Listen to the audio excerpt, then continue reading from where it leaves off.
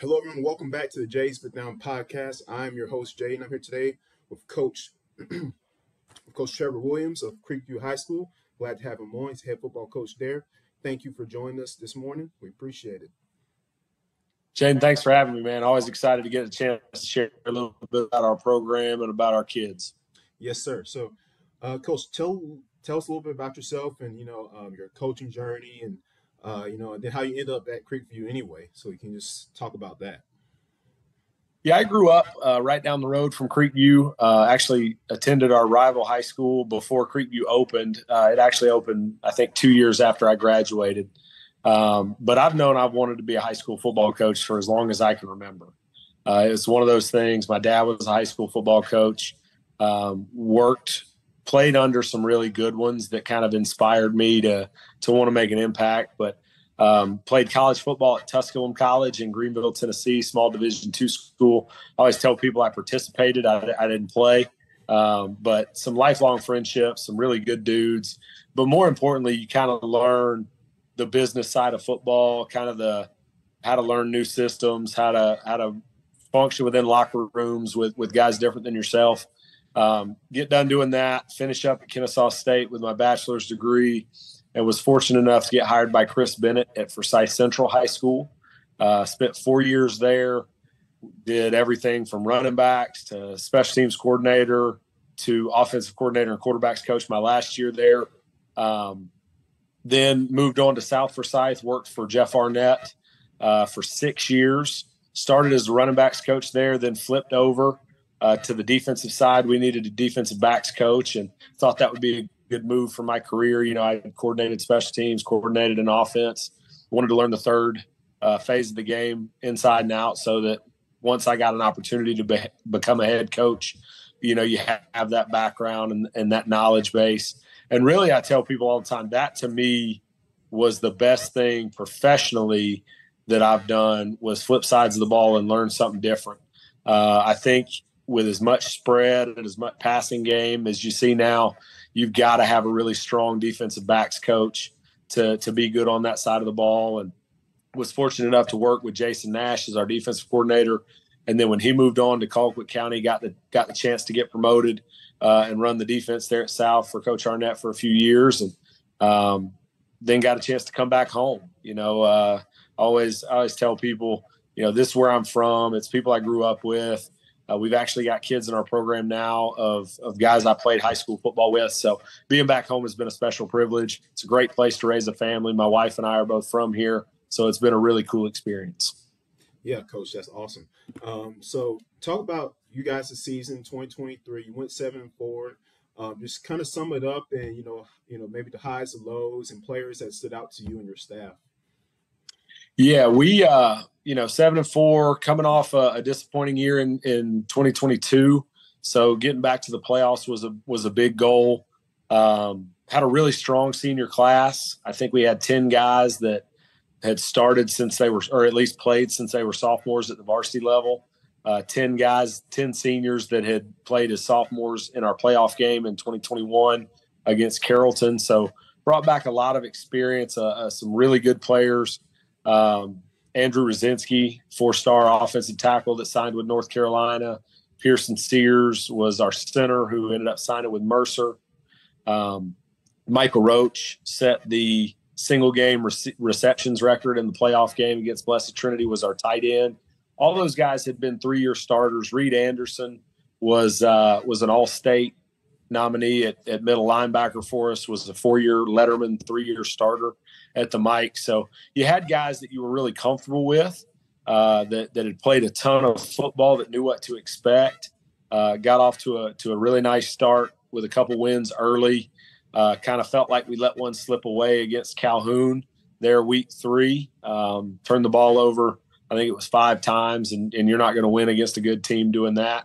Nope. Then got the ship righted just a little bit, and dropped a tough game to Sequoia late in the season that could have given us a home playoff game, and that was tough. Rebounded the next week against Woodstock. Then obviously everybody knows how good Rome was a year ago, just absolutely phenomenal. I think they had the best defensive line in the state of Georgia. week 10, and then we roll into Blessed Trinity. And, Coach Dudley and his staff do a tremendous job. Felt like we left some change on the table that night, but credit to them. They had a great plan for us and executed it well. And but those guys, those seniors are really, really special to me for a multitude of reasons. But number one was just how close they were as a group, how tight they were, and how much football they played for us. Yeah, and experience is an important thing in football. You know that as a coach, and when you get a lot of your players coming back, that's huge for your team, and and your locker room too, right? Leadership, so that's important. So let's talk about that a little bit. How important leadership is on your team, in your program, and how you guys emphasize that. I think that is the number one thing. And the buzzword right now is culture, right? Everybody's talking about how to build the culture in their locker room and on their team. But that comes down to leadership, right? Because to me, the culture piece is the behaviors and the standards of your organization. But the leadership piece is how it's implemented when the coaches aren't around. When coach walks out of the locker room, do the leaders hold everybody accountable to that standard? And that's huge for us. And our guys do a good job. We have a leadership academy in the off season where we kind of try to teach them about servant leadership, teach them about our standards, our core values. And then we lean on those guys. We let them lead. I tell them all the time, it's your team. You only get one shot, as a senior to leave that legacy, and it's yours, and take it and run with it. But I think that's the one intangible when you look back at football seasons of, did we reach our potential? Because to me, that's coaching, right? Did you get your team to that ceiling? Because not everybody's got the same ceiling. Certain teams, their ceiling's the state title. Certain teams, it's making the playoffs. Some teams, it's winning 2 games. That's the best they can do that year. And as coaches, it's our job to reach that ceiling. And I think the number one thing that factors into that is leadership. Yeah, that's right. Because if there's no leadership, then your team, there's no sense of identity within your team, within your program. So it's a very important thing. So Coach. So moving on, talk a bit about your offensive and defensive philosophies. Like, how do you run your team as far as those who are regarded, and when teams line up against Creekview on Friday nights, like what are they going to get offensively, defensively? Well, offensively, we want to be multiple. We're in the shotgun like everybody else, but it starts with being able to run the football. We were fortunate. Again, we had a great offensive line a year ago, anchored by 2 Division I offensive linemen.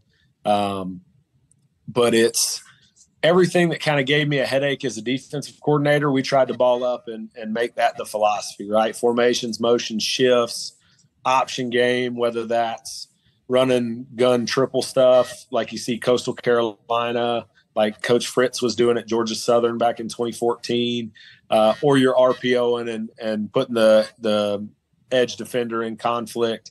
I believe you can't necessarily line up in stagnant formations and run base plays and get the results that you need. I feel like there's got to be eye candy, things to make them a step slower, and things to create one-on-one matchups that your guys have a chance to win.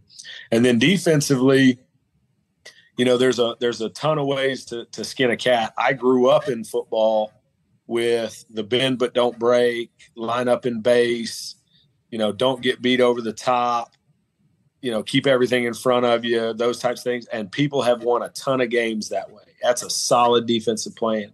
And when I got to South Forsyth and worked for Jeff Arnett, it was, we're going to move, we're going to bring pressure, we're going to slant and angle and bring blitzes and play cover zero, and we're going to try to make high school kids make mistakes. And I latched onto that. That kind of fit my personality as more of an aggressive guy. And that's kind of what we brought here to Creekview is with Coach Chip Martin, my defensive coordinator. He's been with us. He was with us 5 years at South and been with me all 5 years here at Creekview. We see eye to eye on, pressure bust pipes. We're going to bring pressure, try to get in your face, try to create negative plays, try to create turnovers, because I feel like it fits our kids, it fits our style. And in today's football, offenses are so good and the tempo is so good and the players are so good. If you sit back in a stagnant look, they'll pick you apart. I think at the 6A level in Georgia, when you go look at the quarterback play and the wide receiver play, it's grown exponentially in the last 15 years. Even the worst team on your schedule has got a quarterback that can sling it. They've got a couple wide receivers that can go to the house. They've got a running back that can go. And their scheme, everybody here is so well coached. You're not just going to sit in one thing and win a game. So I feel like that aggressive piece gives us a chance to be successful. Yeah, good stuff. I mean, like you said, now the way offenses are spread out, you can't just the whole, okay, we'll bend but not break. I mean, we'll just kind of keep everything in front of us, tackle well, and that kind of stuff. Is like, okay, but then when they're just dicing you up and down the field, and before you know it, you're in the back, you're in your own end zone, you defend your own end zone. It's like, okay, now what do we do, right? So, but yeah, absolutely, coach. So, talk to me about what's something that you would tell yourself, like, that now as a head coach, that you would have told yourself when you first started coaching, that you wish you knew then that now. It's not about you.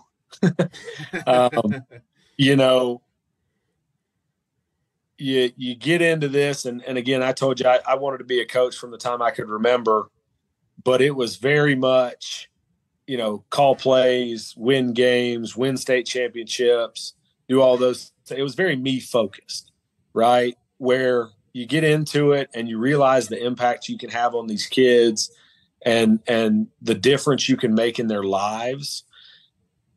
It's not about you. You're a servant. You're here as a servant to those young men to give them what they need to be better husbands, fathers, employees, and members of society. That would be the first thing.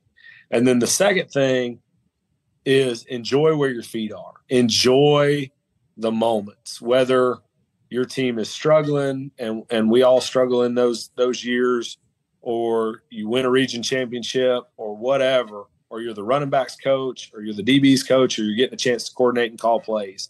Enjoy where you are and what you're doing, because those are some of the most fun I've ever had, was coaching a JV football game on Thursday, calling the offense for the first time when I was 22 years old. That to me was as much fun as I've had. So just enjoy those moments. Yeah. Enjoy the moments. Don't rush the process, right? Yeah, I'm a firm believer in that too. Like, God's gonna put you where He wants you to be, and on the path that He wants you to be on. He's just gonna take you along the steps to get there. And obviously, He had a path for you to be a head coach, and He took you in different increments and different parts to get to where you are right now. So, well, and it's one of those things. We all set goals for ourselves. So I wanted to be a head coach by the time I was 30. Well, it ended up being 33. So I'm going, well, I'm late. Right? I'm not late. I'm on God's schedule. Yeah. He closed the doors, and thankfully He did, because there were jobs I put in for when I was young that, thank the good Lord, I didn't get, because it wasn't a fit for me. It wasn't a fit for my family. It would have been a fit for that place. But He closed the doors that were supposed to be closed and then opened the right ones, whether that's, getting a job at Forsyth Central and the ability to learn and grow and do that, whether it's, getting the South. There was another job that I was ready to take, and there were some hiccups and some things that happened, and that door kind of got closed, and the door at South opened. And man, what a coaching staff that was, of good men. Coach Arnett and those guys at South made me want to be a better person, a better coach, a better man, a better husband, a better father. And then when the door opened at Creekview, it was just the right time and the right fit. And you're absolutely right that sometimes, we get a schedule in our head and a plan in our head, and the best thing we can do is just lean in and trust God and trust that He's going to put us where He wants us. Yeah, that's right. That's right, Coach. So talk about, Coach, what I always ask this every coach I interview, but what's the funniest thing that just ever happened to you, while you've been coaching, that you can remember, where it's been practice or a game or something the player did, or or coach did. Maybe you did. What's something Man, that happened? that's a good one. The funniest thing. Well, we were at South. I would say would be probably the funniest thing, and we beat our rivals for the first time in a couple years. And our defensive coordinator Jason Nash, he goes double knee slide across the turf. We're in black slacks. He's got turf burns on his pants. We got another coach that's six gunning across the field. And just the joy that moment brought, but we still joke about that. That was a pretty good one. Yeah, sounds like fun. Sounds like a fun time, for sure. Okay, yeah, okay, cool. Um, yeah, coach. Yeah, I mean that sounds like a great experience. Especially, it's always fun when you beat your rivals, right? I mean, it's that feeling. In high school football, it's just different when you beat your rivals. It's like especially if you hadn't had too much success against them. But Yep. even when you do, it's always a good time, So, But that's one of the blessings about coaching kids is they're always doing funny stuff, and they don't even mean to.